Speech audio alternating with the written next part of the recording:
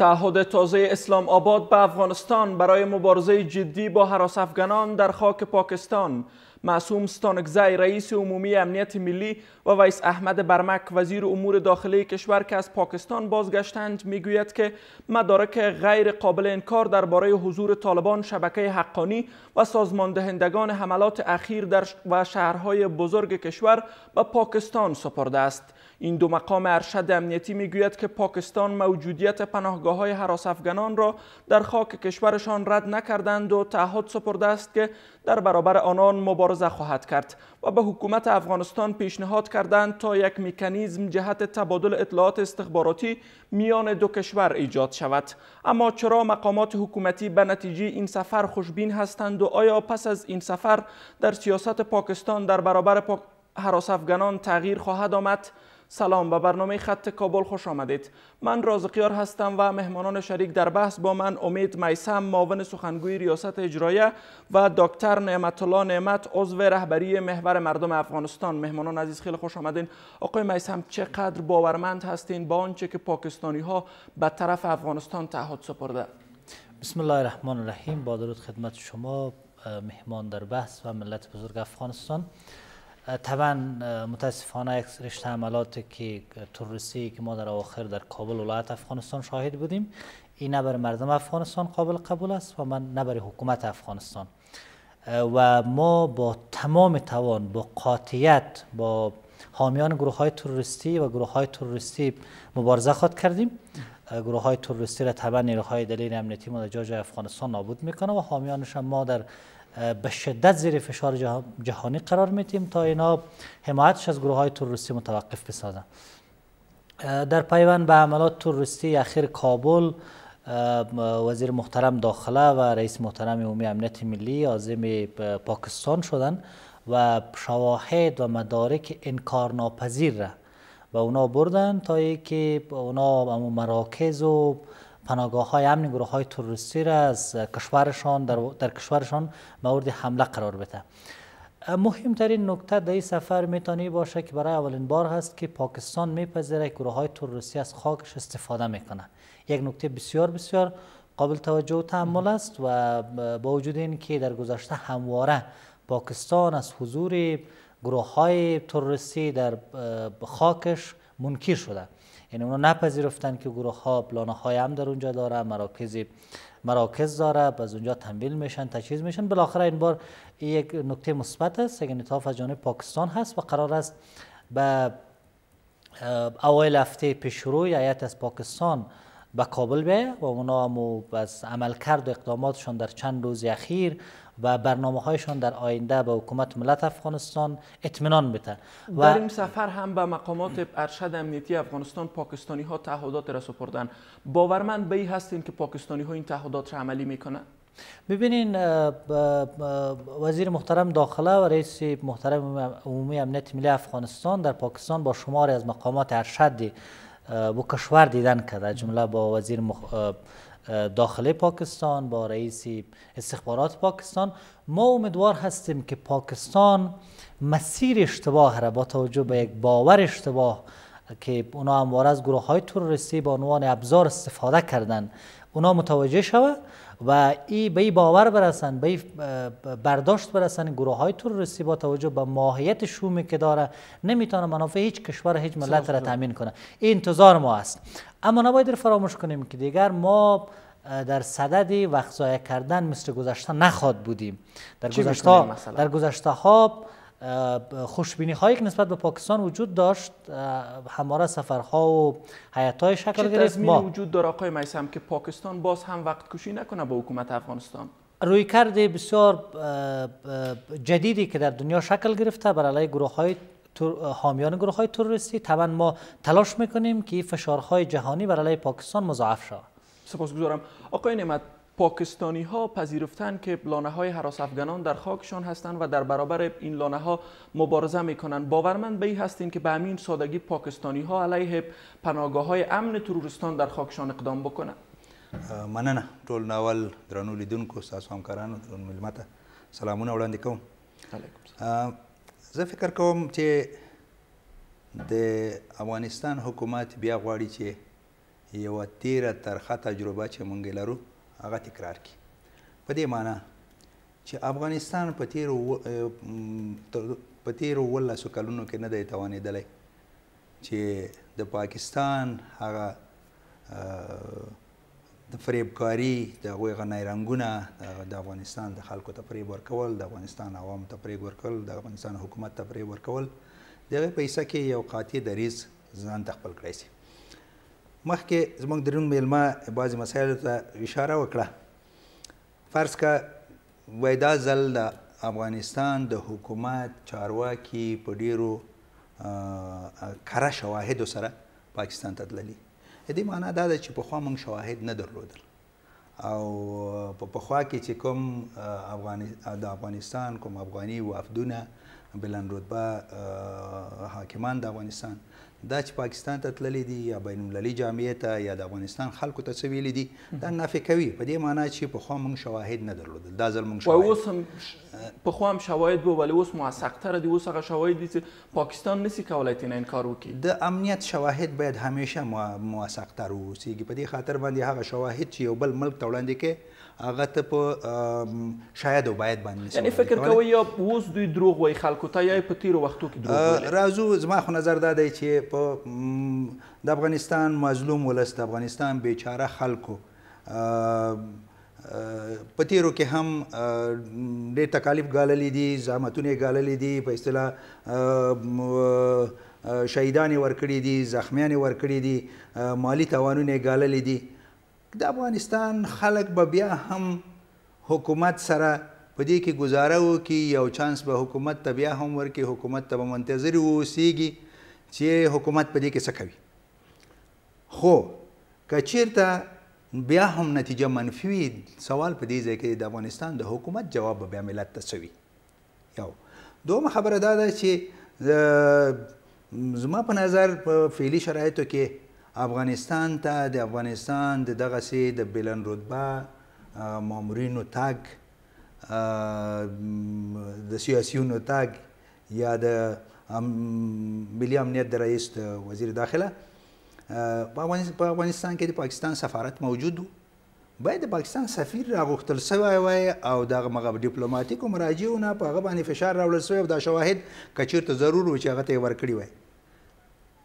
په دې معنا چې د افغانستان د امنیت رئیس او د افغانستان داخله وزیر هلته ځي او دلته اوراق وړاندې کوي چې احمد یا محمود ستا په فلانۍ کوڅه کې په فلاني ښار کې اوسېږي، نو تا من ته خو خپل اسناد اخلي هغوی ته ورکوي. دا اسناد باید بین المللي جامعې ته ورکول سوي وای.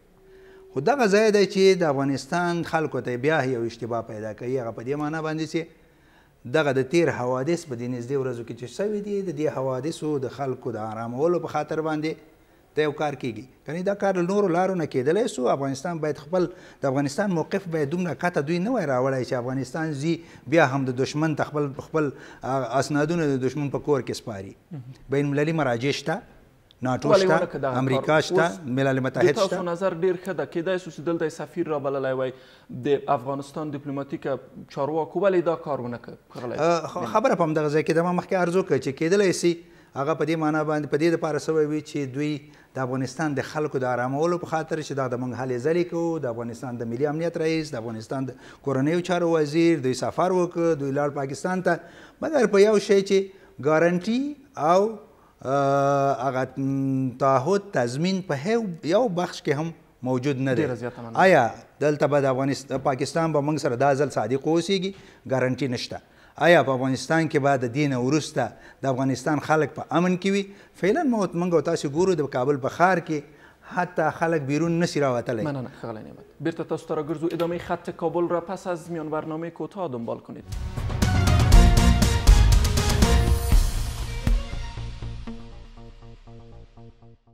ادامه برنامه آقای میثم، میخوایم در رابطه به حرفهای آقای نعمت هم بفرمایین و پاسخ حرفهایشان را بتین. در کنار این میخوایم میره بپرسم که بعد از این همه غوغاهای کشورهای بیرونی، فشارهای آمریکا، سفر این هیئت به پاکستان و به یک نحو خوشبینانه برخورد کردن با پاکستان و اون هم پیام مثبت آوردن از اون کشور، واقعا فکر نمیکنید که پیام مثبت آوردن از اونجا کمپاین است برای پاکستان؟ ببینید ما میخوایم که به دو نکته اشاره کنم. نکته اول این که سفیر ما در سازمان ملل متحد آقای محمود صیقل در نشست شورای امنیت سازمان ملل متحد مدارک و شواهد فراوانی را به دنیای ارائه کرد، مبنی بر این که پاکستان تخطی مرزی میکنه، راکت پراکنی میکنه و از گروه های تروریستی به عنوان ابزار استفاده میکنه. یک بحث دومی است که من خدمت شما عرض کردم که پس از این ما فرصت وقت کشی را به پاکستان نمیتیم. اما آقای نعمت میگن حالا هم شما وقت کشی میکنین.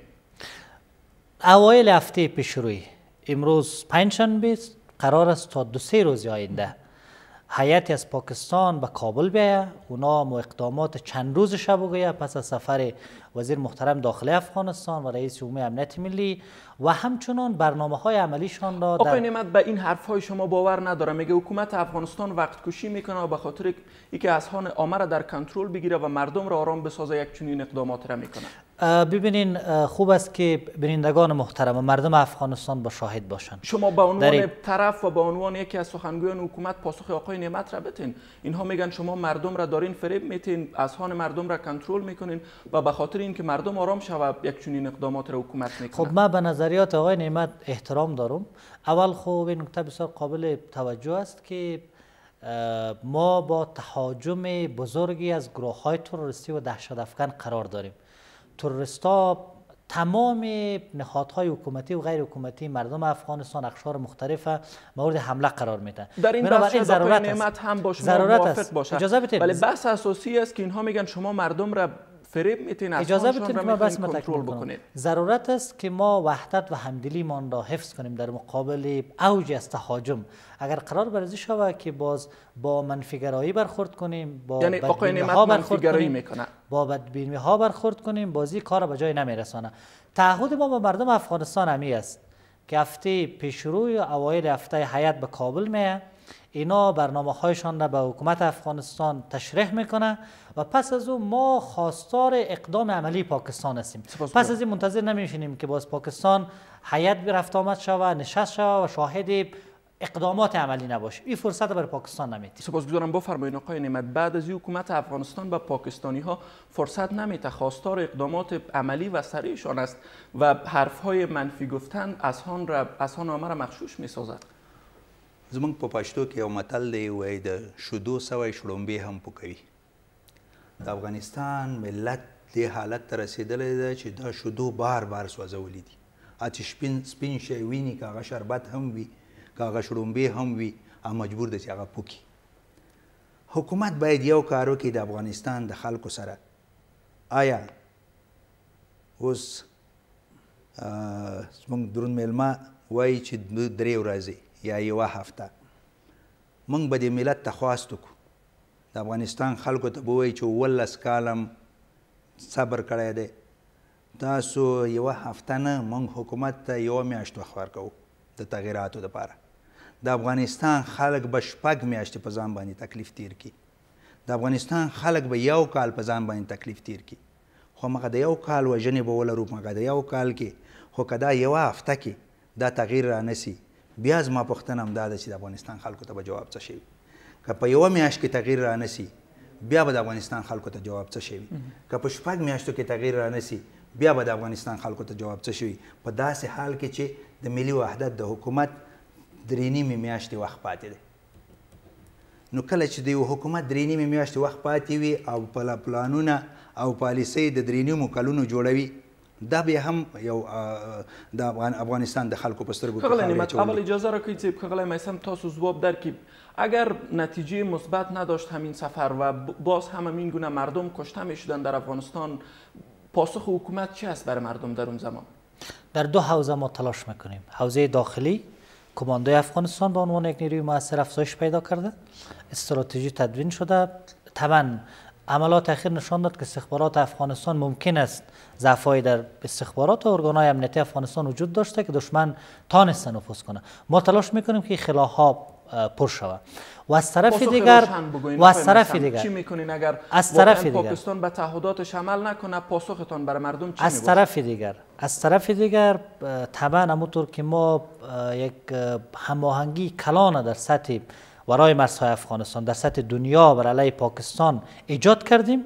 ما به کرات از ایالات متحده آمریکا، سازمان‌های بین‌المللی می‌خواهیم که اونا فشارش برای پاکستان مضاعف کنه تا یک پاکستان وادار شود که مدش از گروه‌های تروریستی متوقف بسازن. ممنونتون آقای نعمت. اگر پاکستانی‌ها توجه نکنن به خواسته‌هایشان و وضعیت همین گونه ادامه داشته باشه، حکومت افغانستان از آمریکا می‌خواد که بالای پاکستان فشارش را بیشتر بسازه.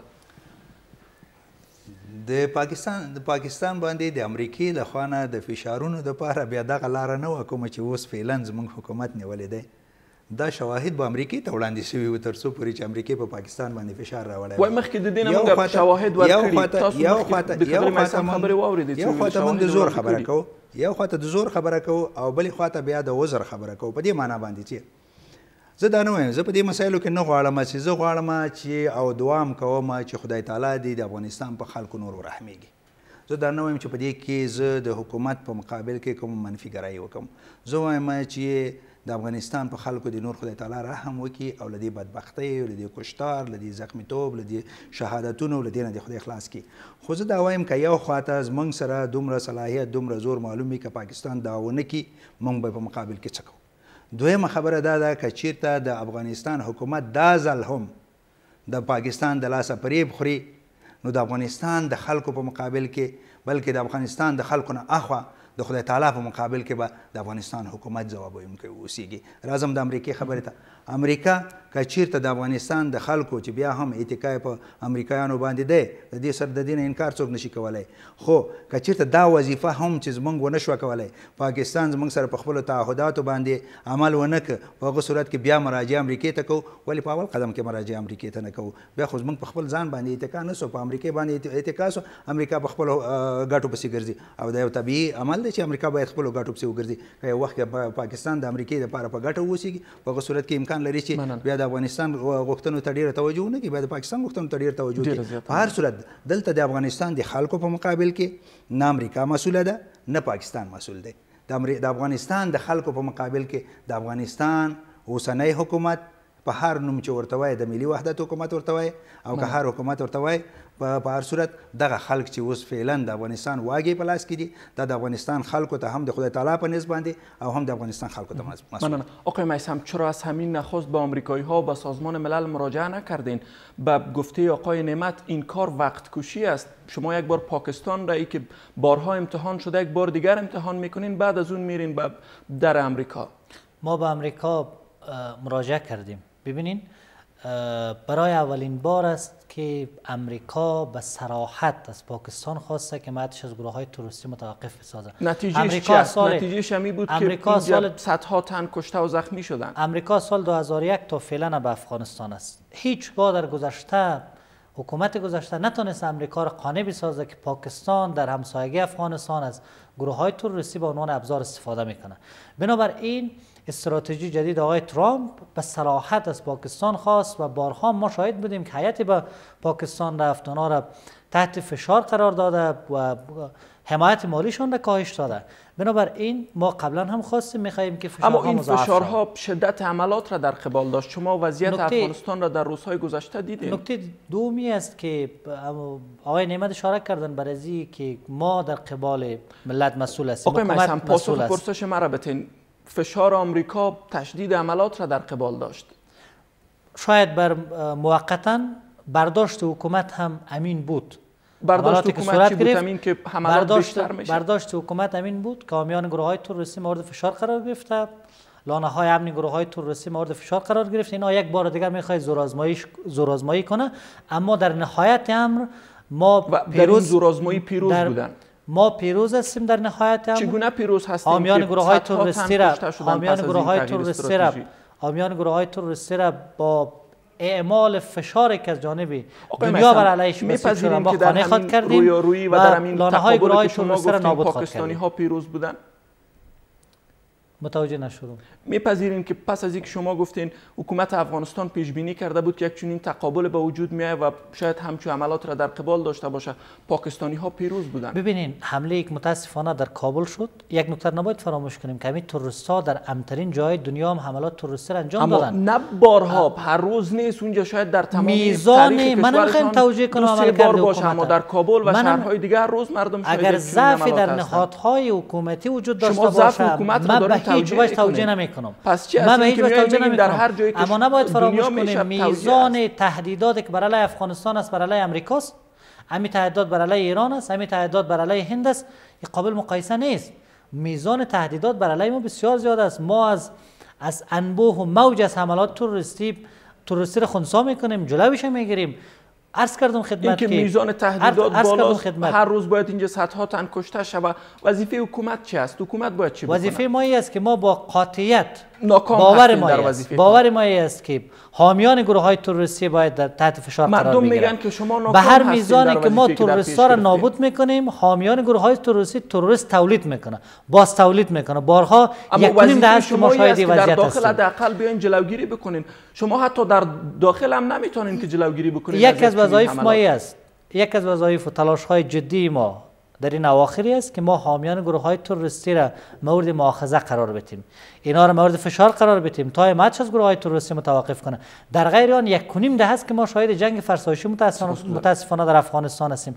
اگر اونا را ما قانع نکنیم طبعا جنگ فرسایشی کماکان ادامه پیدا میکنه. علتش می است که تروریستا باز تولید میشه از جانب حامیانشان. سپاسگزارم. آقای نعمت، پاکستانی ها از حکومت افغانستان خواسته که یک مکانیزمی را به خاطر تبادل اطلاعات استخباراتی به وجود بیارن. واقعا فکر میکنین این مسئله چقدر میتونه بار دیگر باعث شود که جنگ در افغانستان بیشتر شود و مردم افغانستان بالای سازمان استخباراتی پاکستان و بالای خود پاکستان باور ندارن؟ زه فکر کوم چې د استخباراتي معلوماتو د تبادله چې اوس په اوس وخت کې یو شرط په قسم باندې پاکستان حکومت وړاندې کړی دی، د دې نه به هم هغه د افغانستان خلکو ته چې کوم شک موجود دی هغه دا چې د دې نه به هم پاکستان استفاده کوي، په دې معنی چې آینده که پاکستان سره افغانستان خپل اطلاعات شریکوي هغه به هغه خپل تروریست چې د تربیه کړی ده هغه ته به وایي چې ځای بدل کړي، هغه ته به وایي چې په اصطلاح د افغانستان حکومت لخوا نه ته تعقیبېږي، ته محتاط اوسېږه. راځو څو مسلو ته چې مخکې اشاره وشوه. یو دا چې زما ته د افغانستان د حکومت وظیفه معلومه نه شوه چې د افغانستان د حکومت وظیفه نو څه شی دی. یو د افغانستان د تقریبا د 40% نه پورته بودیجه یوازې په امنیتي سکتور باندې مصرفیږي. د نور سکتورونه که په خپل ځای باندې پرېږدو چې هغوی هم تر یو حده پورې خپلې وظیفې نه پیژني. راځو امنیتي سکتور ته. د افغانستي سکتور وظیفه نو څه شی دی؟ د حکومت وظیفه په مجموع کې څه شی دی چې موږ د بل چا په تمه باندې اوسېږو؟ دویم دا ده چې د افغانستان حکومت فعلا آیا دا خاوره صرف غواړي که په دې خاوره کې وګړي هم غواړي، خلک هم غواړي؟ خلکو ټول درګرده مړه کېږي او بیا په قصه کې هم نه کېږي او ډېر سطحي تېروي چې بس خو یو قضیه ده تېره شو په ټوله دنیا کې کېږي. دا یو ډېر عجیبه سوال دی، پوښتنه دی، په ټوله دنیا کې کېږي، ما در سره قبول کړه. خو تی ولې کوې؟ ته ستا نه ولې وشي؟ ستا وظیفه ده، تا څومره په اندازه باندې خپله وظیفه صحیح اجرا کړې ده. راځم یو مسلې ته د امریکې ستراتیژي او د کومکونو قطع کېدلو ته ډېره اشاره کېږي. د اګست نه تر جنوري پورې تاسو وګورئ د 13 کلونو سره د 13 کلونو سره مقایسه کوي، زیاترین تلفات او مشکلات د افغانستان خلکو ته د امریکې د نوې ستراتیژۍ نه د اګست نه راځي خو تر جنوري پورې پېښ شوي دي.